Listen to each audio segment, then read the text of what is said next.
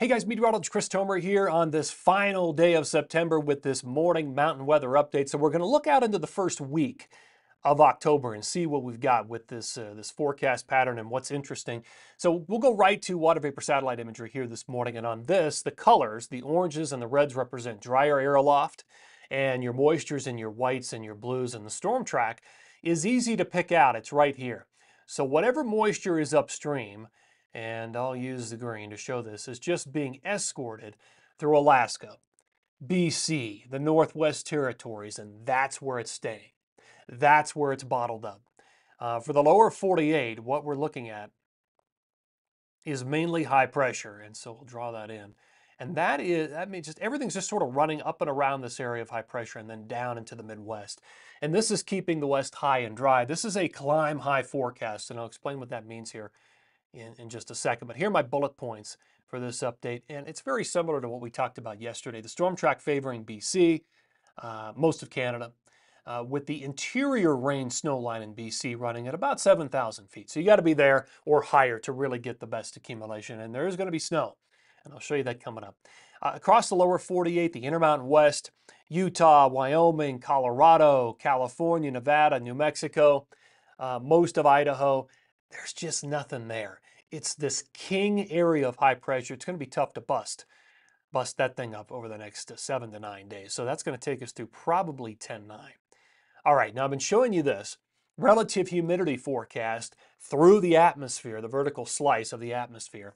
This is for Red Mountain Pass in the southwest corner of Colorado and the San Juans, but representative of so many places. Southern mountains, the central mountains of Colorado, the northern mountains, the Wasatch, the High Uintas, the Tetons, all of the Sierra, all these places are going to be dominated by the dry air. And the dry air represented on this is are your yellows and your oranges. And that is through all layers of the atmosphere. There's no moisture transport happening right here. So a climb high forecast, any of these days over the next 7 days are good days to be climbing at higher elevations in Colorado, in Utah, and Wyoming with this type of forecast. Here's the jet stream.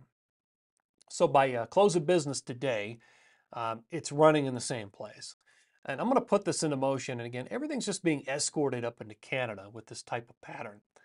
And there's your next storm system that affects BC through 10-4, 10-5.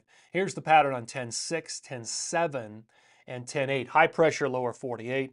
And again, everything is bottled up to the north of that jet stream. So it's the same. Nothing really changes. All right, here is the forecast radar and satellite. By 5:30 today, you can see the rain and the snow up in BC.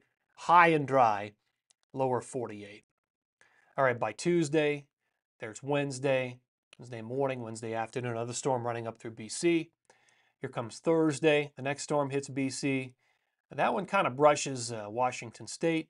And 10-6, 10-6 in the afternoon. There's 10-7, another storm system hitting BC, running up and through.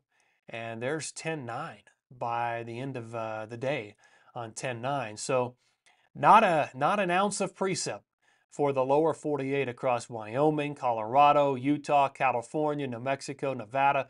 Very dry in most of those places. All right, forecast snowfall.